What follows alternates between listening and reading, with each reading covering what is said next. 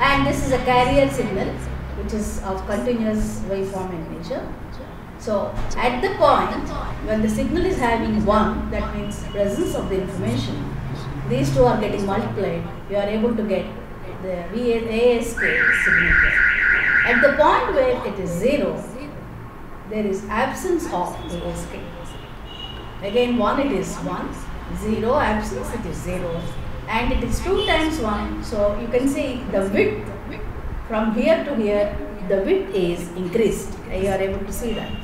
Here the width that you are getting in this direction, between these 2 points you are able to see the difference. Once again, when it is at this point it is 0, so absence of the signal. When it is 1, it is presence of the signal. So this is how you represent your amplitude shift gain. So now what is it that you are concluding?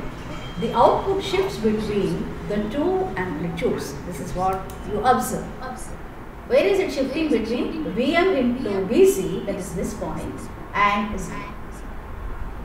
So hence it is referred to as amplitude shift gain.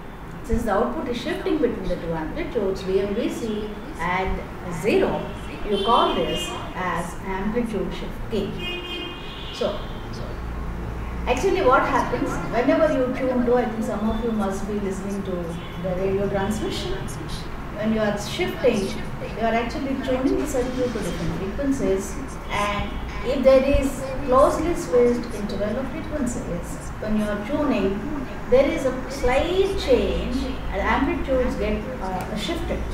So earlier was analog devices, now it's all digital. So what happens is small differences are integrated in terms of the discrete signals, and when you tune, you will be able to fine tune in your mobile phones also. You have tuner circuit and you also have a mobile fine tuning. So when you fine tune, you can stay tuned to a particular station. So that is the advantage of this digital modulation. And this is the block diagram of ASK. This is a block diagram which is used to generate ASK signal.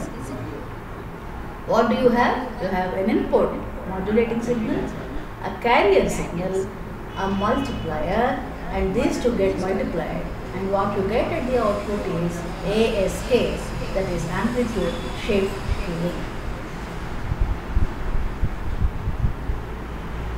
So this is the block diagram. In this chapter, we will be discussing only the block diagrams. Inside the block diagram, it will consist of a multiplier circuits which can be constructed using transistors, operational amplifiers, and so on. We are not going into those circuit details. We are only dealing at the block diagram level, the entire chapter. So it's better to understand only what the input is to the block, what are all the supplies that are giving, and what output they are giving. Okay. Then let us see the mathematical, not a serious mathematical analysis, a small mathematical analysis. I will come back to this for a series. I will come back to this. Let us see. Next question is, there is a shift in the amplitude because it is amplitude shift gain. Fine. If there is a shift in the amplitude, does it shift the spectrum of baseband to the passband? What is meant by baseband and what is meant by passband? Baseband signal is your signal. Baseband signal refers to your original signal. The original signal, baseband refers to your original signal.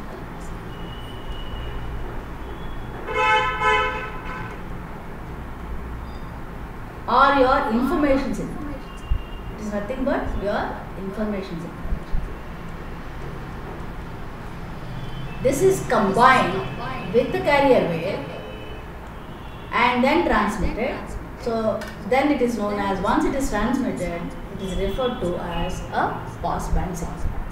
So when there is a shift in the amplitude, is there a shift in its frequency also? The question is, yes, it is true. So how is this signal coming? So what will you do? This is, how are you getting this function? This function how you get is like this. This is your modulating signal, and you have two carrier waves, one above the modulating signal. This is what we discussed in your amplitude modulation. So this becomes equal to Fc plus Fm on the right side and Fc minus Fm onto the left side.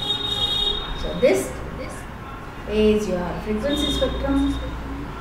So this is your Fc plus Fm onto the right, and it is Fc minus Fm onto the left.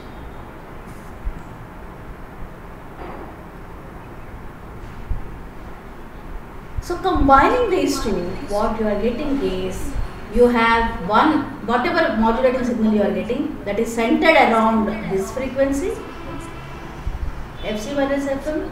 Another waveform what you get is centered around this point. It is centered around this point. So this is how, as you can see, originally the signal is located here.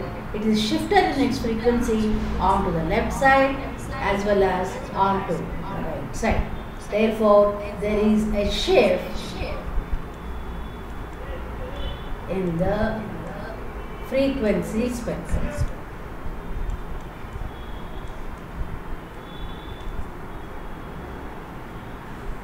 Therefore, there is a change in the frequency spectrum. Just copy this.